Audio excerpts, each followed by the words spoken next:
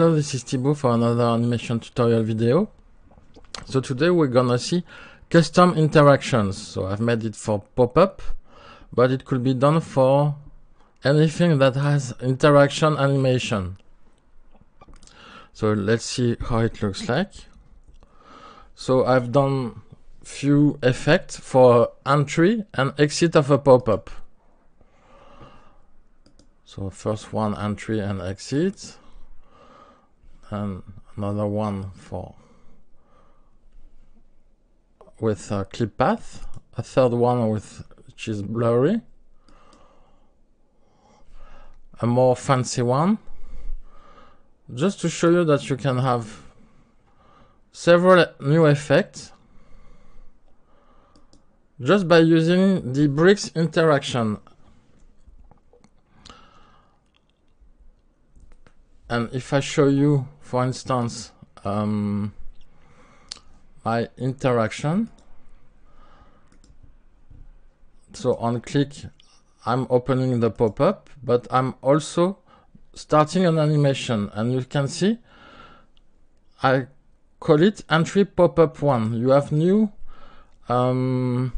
selection in the list of all the animation that is proposed by bricks. So no imagination, I call it entry pop-up 1, 2, 3, 4, 5 and exit pop-up 1, 2, 3, 4, 5. Actually you have that in bricks since few versions.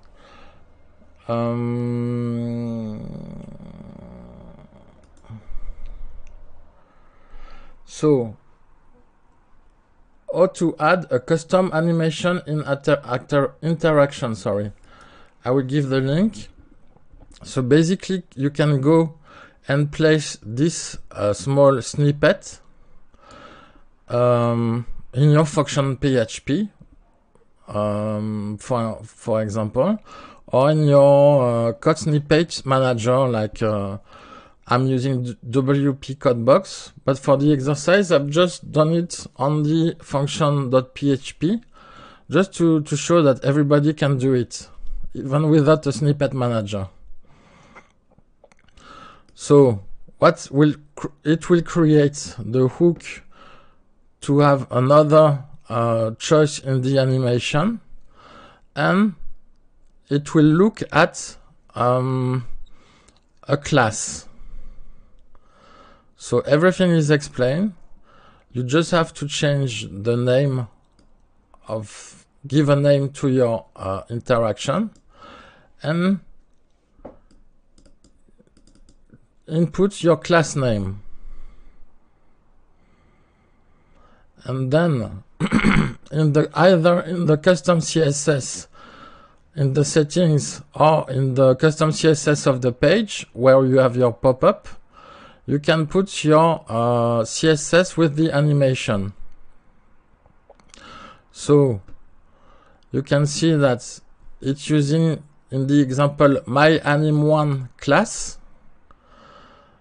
and for the sake of the animation, you should add the prefix brx animate and then your class name, myAnim1, and then you do your animation with the keyframes.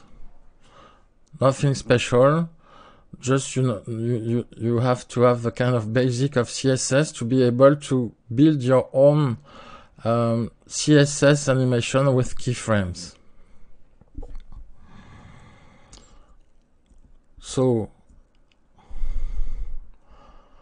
I've been to appearance, theme file editor, the function.php, and then I've added my entry pop-up 1, entry pop-up 2, entry pop-up 3, 4, 5, and gave the entry pop-up 1 class name,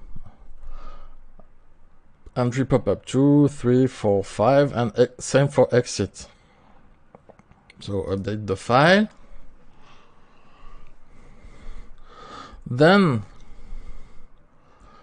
in the list of, as we saw,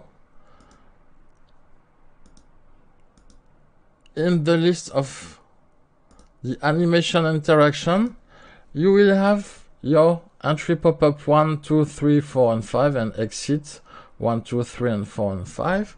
That will appear here. So you can select them. Now, let's say the fun part can start, is to create the animation.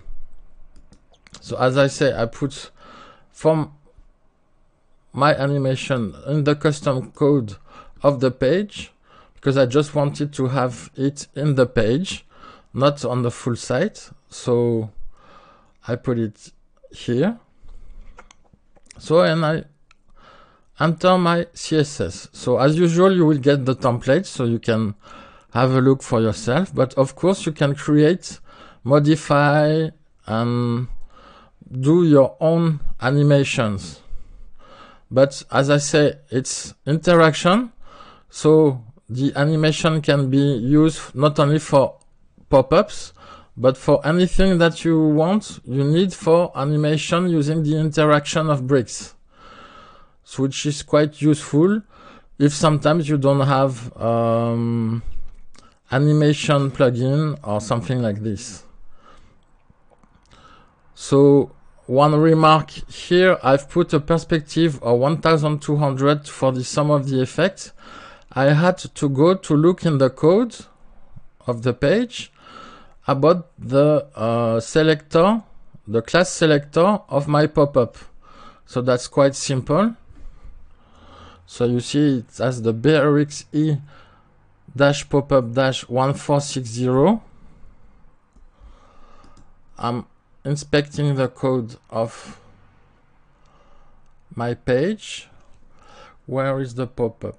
Okay, the pop ID is, you can see, is 1460.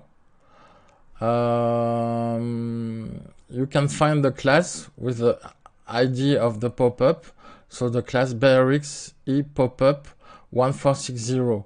So be careful if you use the, you may have to change this to get properly the animation working on your website when adding the templates, which I will be providing in the description of the video. So I think this is a quite nice addition from the Bricks team to be able to customize interactions, to put your own one, because you may not happy, or it's still not enough for you what is proposed in the library of animation of the Bricks interaction. So you can create your own interactions, and I think that's pretty cool. So thank you for watching. See you at another video.